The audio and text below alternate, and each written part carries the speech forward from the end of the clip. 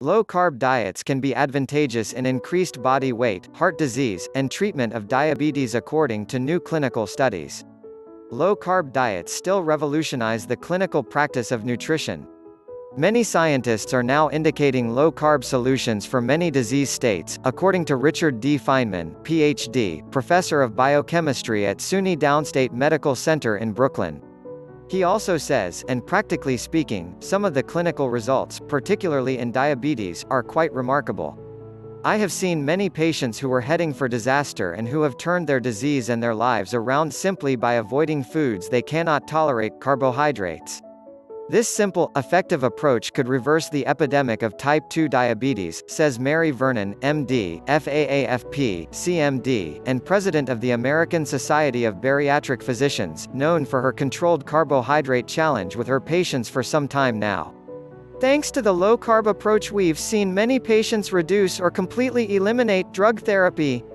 Of course, it is up to a patient if they want to continue their medication, but they should at least be given a choice of a non-pharmacological approach. Low-carb diets seem to have always had a metabolic foundation, and although the news attention has concentrated mainly on the business side of the topic, science continues to dramatically move forward with it. Some of the important findings of low-carb diets are: plus, a restrained carbohydrate way of life is an efficient way to control type 2 diabetes blood sugar. Patients are consistently able to lower or do away with disease. Plus, a third of overweight Americans who are trying to lose weight are doing so by eating fewer carbs.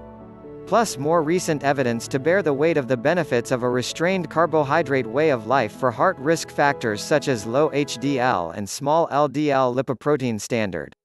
Plus, a restrained carbohydrate way of life may be the best treatment for metabolic syndrome, a forerunner condition to diabetes and heart disease.